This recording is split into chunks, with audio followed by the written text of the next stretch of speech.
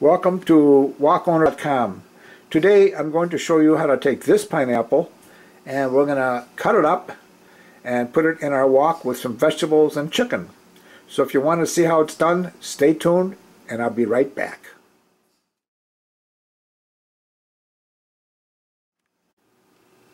Alright, we're about ready to go here. What I did is I took some frozen vegetables out and I put them in a strainer. Covered some cold water on them, and then I drained the water out, and now the vegetables just drip drying basically. Over here I'm going to put some onions in. I've got white onions and red onions. Whatever you have in the refrigerator is fine. I've got some brown long grain rice I'm going to dump in here. You like that dump? And then pineapple, I cut that pineapple up, and that's what I'm going to put in a little later on. Of course I have teriyaki sauce that I'll touch it up a little bit. I chopped up some garlic. We'll put that in later, and I got some sliced almonds, and then I've got some fried onion rings or onions that I'm going to put in as a topping. Over here I've got the meat. This has been marinating for 2 days now in teriyaki sauce, so that's going to turn out real nice. The wok I'm going to use today is a round bottom wok by Kraft Wok. You can see it's very well seasoned, and I am going to use it on a gas stove. And I don't mind it moves a little bit. I've used it before, it doesn't bother me. So that's about it. Let's get going with this, and I'll be right back. Alright, to begin with I'm going to use some grapeseed oil. You can see it right here. It's really good. It has a nice high temperature, smoke point I guess you call it. So I'm going to put a little bit of that in my wok here. I'm not going to put about that much. You don't need too much. Maybe about 2.5 or 2 tablespoons. This is not rocket scientists. Rocket scientists? Rocket science. We'll get it right. I'm going to turn my heat up to about 8, a little bit under high, and this is going to get kind of hot here. Normally I would put the fan on, but I don't want to do that because of the noise that it's going to create. And while that's doing that, I'm going to take my knife that I cut everything up with here, and I'm going to start putting these onions in the bowl. You want to try to prepare everything ahead of time because this usually goes pretty fast. Then you don't have to say, oh gee, I forgot to do my onions, or I forgot to get my vegetables out. You can just about do anything you want with this. And I am today. I decided, you know, I have a taste for some pineapple. It'll offset the flavor of the vegetables and the chicken. Marinated, not marinated, marinated chicken. Oh, I know what I forgot. I forgot my glass of Pinot Grigio. I can't cook without that. So I'll be right back. There we go. We got all ready to go here. Let's put this in here. It's starting already. See, it's nice and fluid. I want it to coat the side. This is a 14-inch wok by Kraft Wok. It's really a nice wok. Let's put that in there like this. And I'm going to grab my wine and I'll be right back.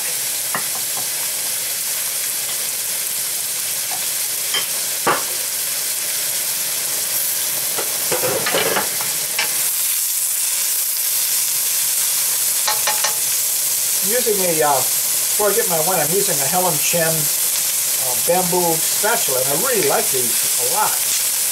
And I've got this other one here I'll show you, reach across you, that I've used before in some of my cooking demonstrations. These are nice too, but for some reason I just really like this one. Today I'm going to use, that's what I'm going to use. So, get my wine, I'll be right there. Today I'm going to drink some Pinot Grigio by Charles Shaw. This comes out of Trader Joe's store. You think this is for the food, but it's for me. And I might throw a little in the food too, so there's happy cooking. Oh, yum. Alright. Move this around. It's smelling good already. I want to have these brown a little bit.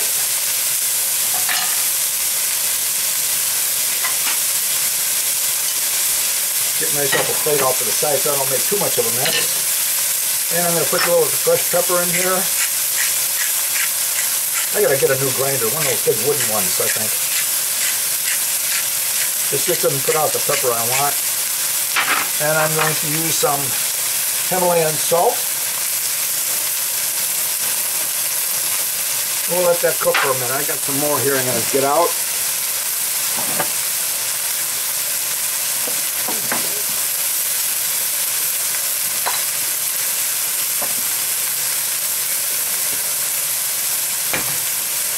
What I'm going to do later on is when I get the chicken in, I'm going to start using some of this Weber kickin' chicken as a spice. I really like that. This has a nice flavor.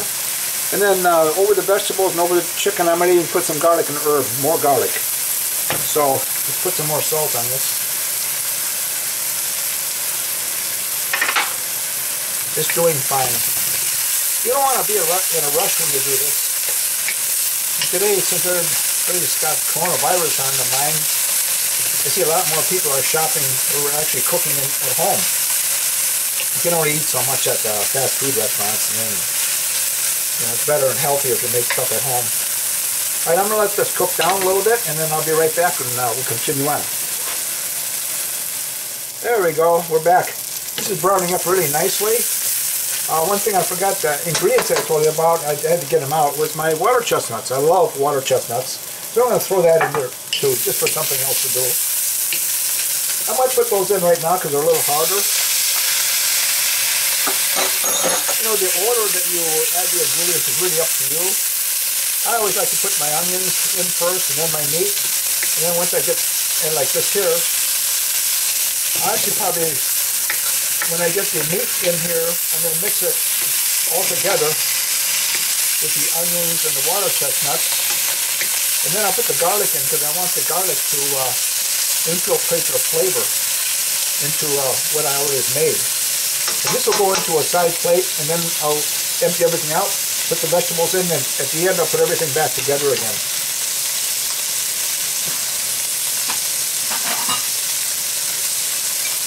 All the ingredients I will be putting down below, so you're not missing out on anything, which I don't think you would be anyway. Oh man, it's time for another shot of wine. Thanks a lot.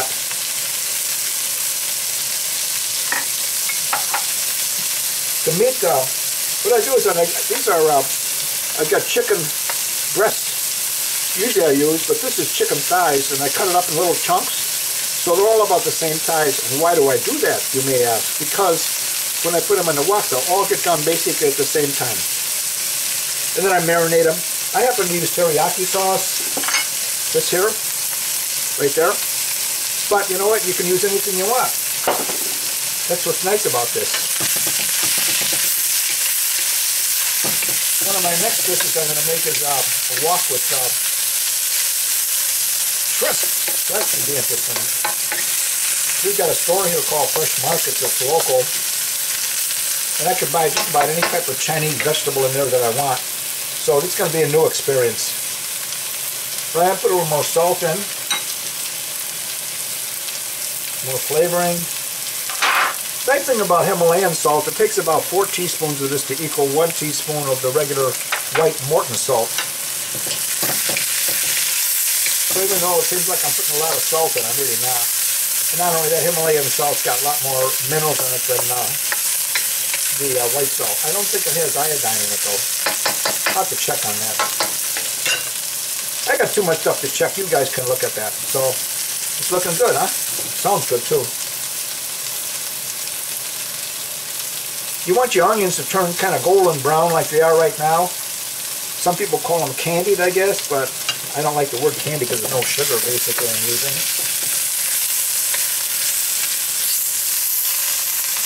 And to make sure, sometimes I'll do is I'll take a fork,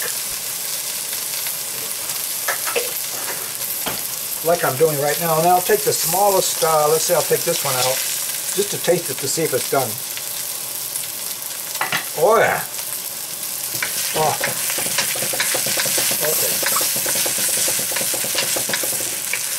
See, you can scratch the bottom of this all you want, and you don't harm the coating under the seasoning. I'm going to put a little bit more oil in there. Then we're going to add our chicken. I usually call it meat, but it's not. It's chicken. It's a fowl. Okay. We'll just open up the bag here. We'll dump her in. There we go.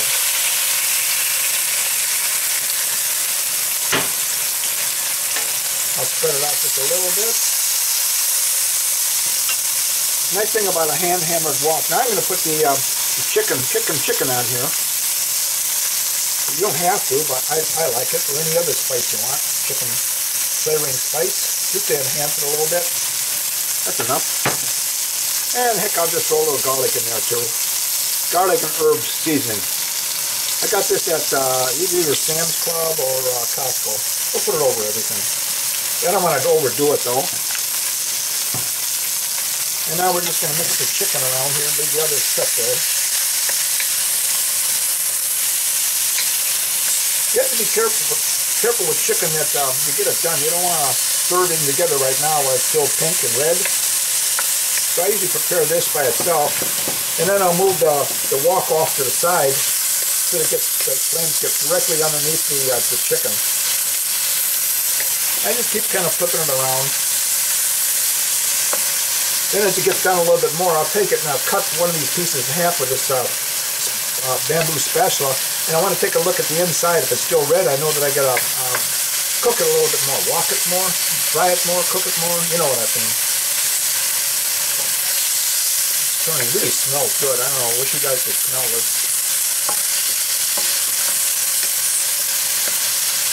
I have a wok burner outside that I'll probably do some demonstrations this summer, but right now it's rainy out and I just don't want to go outside. I'm going to do it here. But see, this is a round bottom wok. It's perfectly fine. It's got a wooden handle on it. It's really a heavy gauge carbon steel pan. Now I'll cut some of this in half and we'll see. Yeah, it's a little pinkish yet. You usually want to take the biggest piece and cut it like that. And then separate it. It's turning nice. A couple more minutes, we'll leave it in there, because if you overcook it, the chicken, then it gets hard and tough, and I don't like that. I like it nice and juicy and tender when you bite into it. Try different pieces and look at it.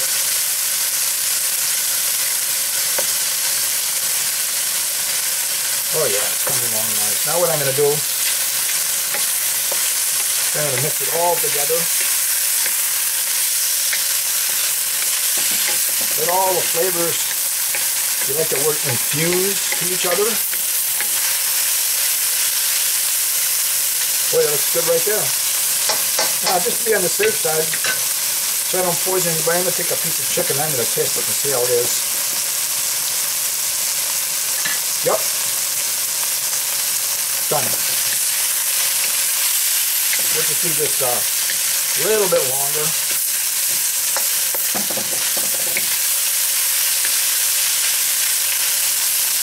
Oh, I've got to put the garlic in. Put the garlic in. Move that around. If you make big chunks of the garlic like I have here, it won't burn. Otherwise, garlic burns.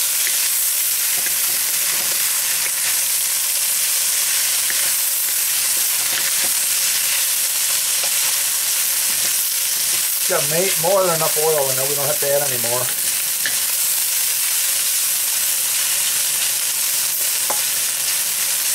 I'm going to leave this sit for a minute.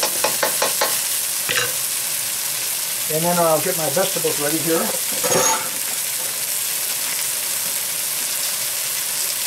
Right now I've got a drip drying basically, like this here, in a strainer. Because when they come out of the freezer department, they're kind of clumped together because of the ice. And you got to get that ice off, otherwise there's too much water. Or if you use fresh cut vegetables, you don't have to worry about that. Just make sure you cut them up in small pieces. It's just more convenient to use the frozen one. Alright, just enough right now. I'm going to take this. Let me turn this off. And I'm going to put that here so you can see it. It's heavy. Put this like this. Watch me spill it. Okay, I'm going to touch that. It's going to be really hot. I'm going to use this here. Okay, good. Just like that. We'll get the rest of it out in a second. I have to re-grip it. Whoop! Didn't spill it. Alright. You can see it's still in one piece. But my wok may not be. Okay. We're going to turn the heat back on to high to about 8. Then we're going to take all the vegetables and dump them right in there. Usually there's enough water in the vegetables at this point that you don't have to add any more. Sometimes I'll add maybe just a quarter of a cup or a couple teaspoons, which I might do right now. About that much. That's enough. And I'm just going to give it one little shot of oil. Put it on the side. Good, that's it. We'll just let that cook for a little bit.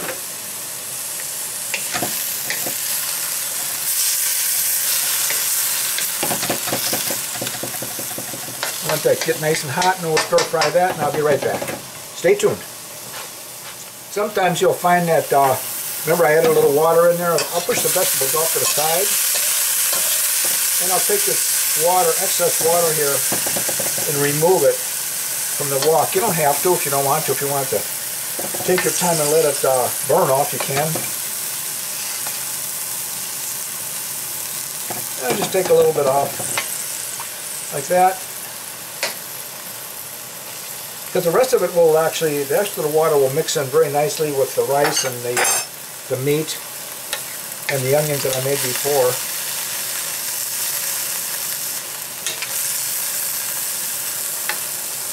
I had some extra, what do I call it? This is called, you can see that fajita skillet. There was a little bit left here in the freezer, so I took that and threw it in. And that even have his little chicken. I had this before. It's really nice if you can find it. I think I got this at Sam's Club. I was in there the last couple of days. I didn't see it.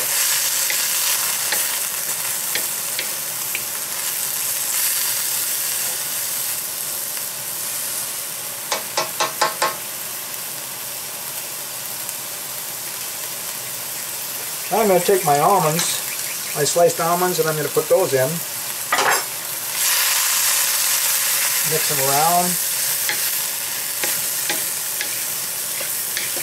Usually I'll put them in now rather than later, because if I put them in later, this gets pretty full, and when you stir it around, what happens, it goes flying all over the stove. So, very scientific, right? So far, so good.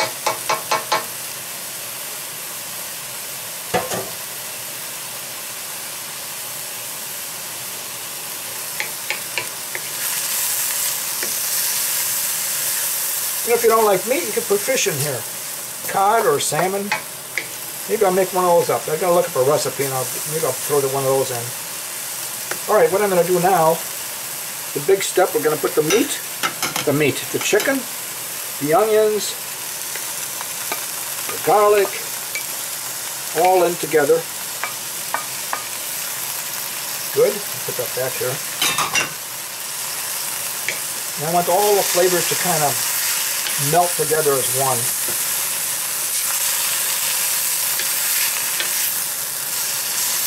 Looking good. Oh man. We have to add the rice and the pineapple in. So the pineapple I'm going to add in right now, quite a bit of pineapple. This way, if you have a lot of pineapple, people aren't fighting for this piece of pineapple or that piece. There's enough for everybody. That kind of offsets the flavor of the wok dish. You like that, wok dish? Looking good. Oh, man. Alright, now I'm going to put the rice in. This is long grain brown rice. I forgot the brand, but just any type of rice will do. Whatever you like. If you like short grain basmati rice or long grain basmati, hey, that's what you want to put in. And I'll make sure that this is nice and warm before I serve it, because the rice, of course, was in the refrigerator and it's cold. I'm going to make sure it's nice and warm. You want to just keep stirring it. I'm glad they have that handle on, this wood handle, because I just touched myself over here on the can you see that? Right there? It's really hot.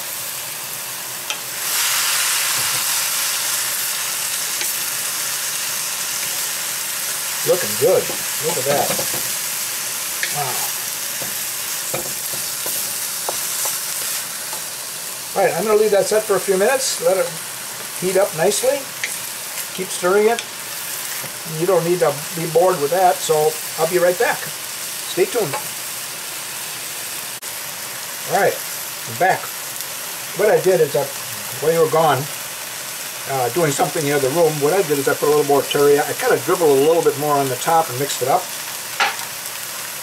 Had another glass of my wine and stirred it around a little bit more and tasted it, and it's just absolutely wonderful, guys. You're not going to go wrong if you make something like this. Is it quick? No, but I'll tell you something. It's easy, and if you have leftovers in the refrigerator, which probably we all do today, an easy way to not throw them away and to make it into something absolutely wonderful. All right, what I'm going to do now, the final step, I'm going to put some of these crunchy, I'll show you what they are. These are deep fried onion, like onion rings or parsley of onions. You can put it on now, or you can put it on later. And this is the brand I use, French's, right here. French's crispy fried onion. They are really good. They go out good on everything. It gives a nice little crunch, and there you have it. A pineapple stir-fried with chicken and vegetables, garlic, salt, pepper. Let's see, those little potatoes. I always forget what they are. You know what they are. But I hope you enjoyed this. Take a look in the corners. I got some other recipes and some demonstrations where I'm stir-frying. So I really hope that you enjoyed this video and learned something from it. We're going to take some now and put it in our plate. Wow, that's good. Water chestnuts, that's what they call them. Look at that. Oh my goodness. With the pineapple. And I'm going to take a little bit more of these onion rings and kind of sprinkle them on the top, and there you have it. Beautiful. Talk to you later. Hope you enjoyed this. Leave your comments below, and please subscribe if you'd like to see more of these, and you'll get notified via email. Thanks for watching. Bye-bye.